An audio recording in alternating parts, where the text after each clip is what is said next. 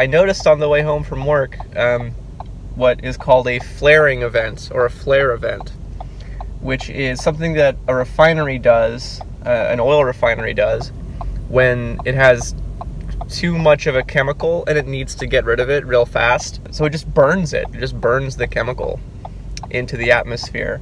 And this is like bad for people's health, and just generally reflects a disregard for the health of the planet and everything. I grew up next to a couple oil refineries, and I've always been fascinated by flaring events. And so I'm going over to the lumber yard to get some pictures of the Torrance Refinery's current flaring event. And maybe you can see the light on my face.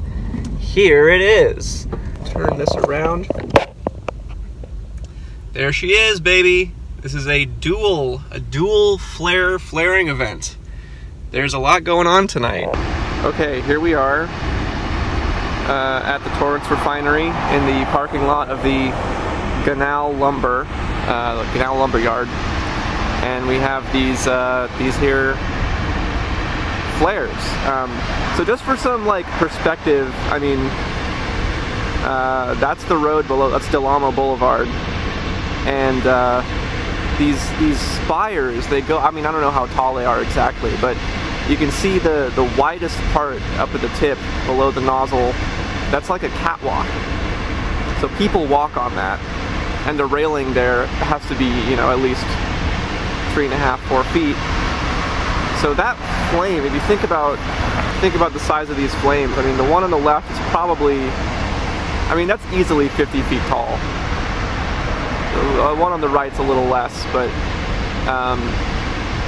yeah, this is something that they do oftentimes before it rains, because this is a highly like polluting process, right? So sometimes they can get fined for putting too many chemicals in the air, and they're fined by a body called the South Coast Air Quality Management Division. And the South Coast AQMD doesn't monitor the oceans, and so when it rains, you know, the crap that's in the air gets washed through the storm drains into the ocean, where it can't be monitored.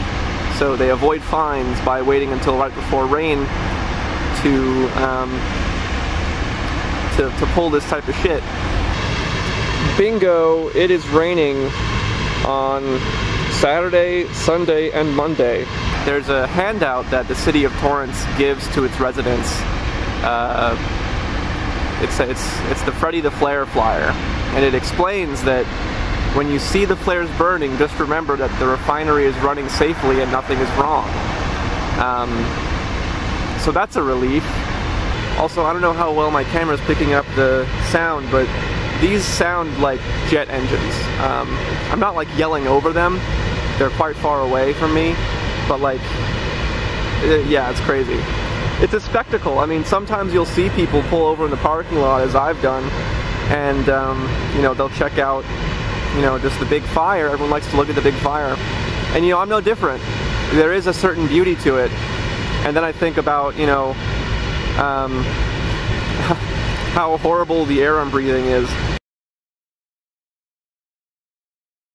Hello, I'm here again at the same Canal Lumber Yard, but 24 hours later, well, more like 25, 26, and it's still going.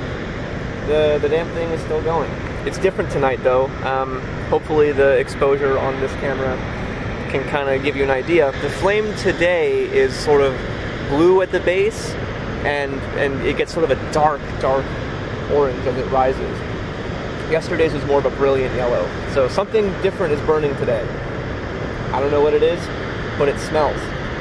It smells really bad. It's like somewhere between roofing tar and like burnt rubber, like when tires skid and they do donuts in a parking lot or whatever.